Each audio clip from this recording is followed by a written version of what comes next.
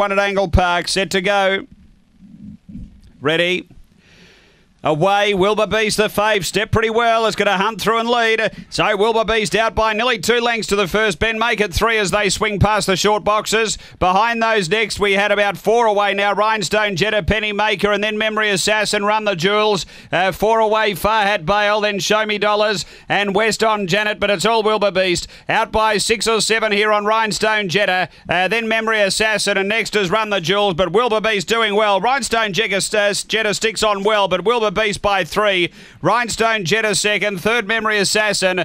Then came Run the Jewels. Behind those, Show Me Dollars. Penny Maker, West on Janet. It was back toward the tail. The time here, 29:84.